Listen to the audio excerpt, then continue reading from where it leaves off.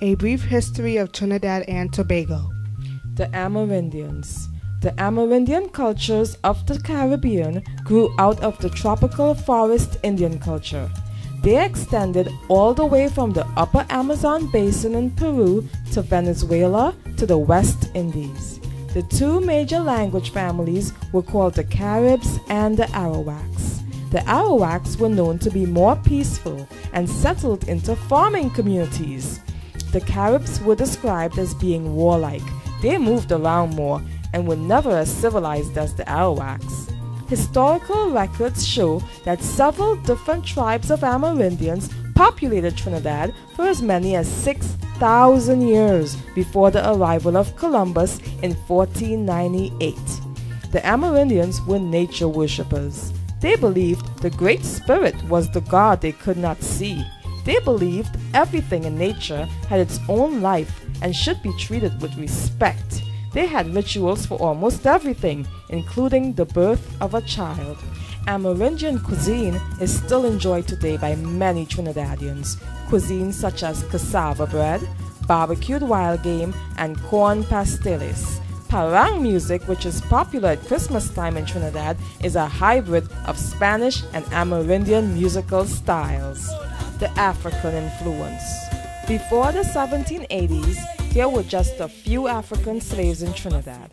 The Amerindian population was rapidly shrinking.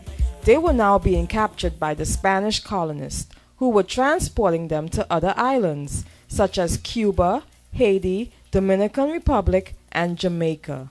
By the 1780s, plantations grew with the arrival of the French and other Catholic settlers like the Dutch. Sugar and cotton was being grown, and the need for African slave labor increased. More Africans from other islands arrived with their owners. They were first, second, third generation, born in the Caribbean. They were French or Spanish speaking and considered valuable by their masters.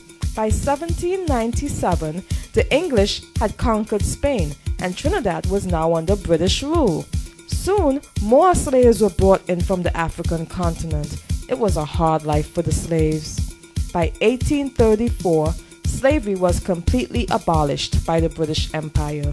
On August 1, 1838, full freedom was granted to the slaves in Trinidad and Tobago. As the older Africans passed away, the dominant population consisted of Creoles, people of African descent mixed with French, Spanish, and English. Tobago's experience, however, was slightly different to Trinidad's. Plantations were set up and sugar was the main crop. The majority of the population was African, and many of the planters did not live on the island. When slavery was abolished in 1834, the economy suffered, and because of this, in 1889, the British merged Tobago with Trinidad. Both islands gained independence from England in 1962. Today, the African influence is still present in our music, dance, religion, language, and food. Robust stews and one-pot comfort foods have been refined to create signature dishes like pilau, macaroni pie, and hearty soups. The East Indian and Asian influence. From the 1830s to 1917, after slavery was abolished, landowners imported thousands of laborers from China and the Middle East. Starting in 1845, they were replaced by laborers from India. At one point, over 170,000 laborers were working on vast sugarcane and cocoa plantations. These laborers would sometimes work up to 12 hours in the hot sun under poor conditions.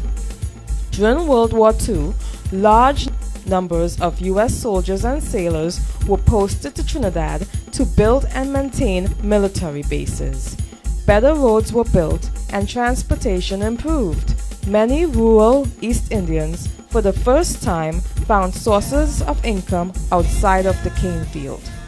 Today, East Indians make up a little under half of the island's population.